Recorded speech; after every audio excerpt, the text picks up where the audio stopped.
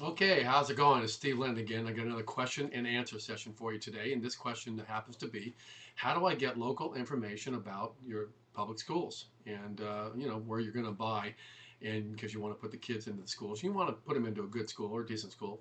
Obviously we always want to put them into great schools, but depending on your situation, the best way to do that is to go to a couple websites that I'm going to tell you right now. The first one is called www.schoolmatters.com. That's SCHOOLMATTERS.com. Go there and check out their research that they do. They've got a good understanding of what's going on out there. Another great site to go to is a website called eSchoolProfile.com. That's eSchoolProfile.com. The third one I want to give you today is LocalSchoolDirectory.com. That's localschooldirectory.com.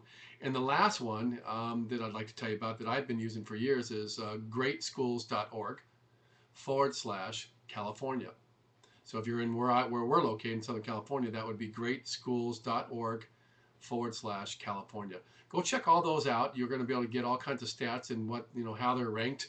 And I would suggest you go to several of them and kind of see what you can come up with in relationship to the neighborhood you're going into. And then you can also go to my website. I have several. If you just go to stevelinnin.com, that's Steve, STEVELINNIN.com, you'll find that I have a portal there that you can actually go and find information and go to my other websites. And on those websites, like realestatepropertyvideos.net, I actually have in the actual properties that are there, I have some school information as well as other things. So please enjoy it. If you're ever thinking about buying or selling a property, please consider me. I'd like to talk to you, and we'll go from there. Once again, Steve Linnon talking, and I'll look forward to hearing from you. Take care.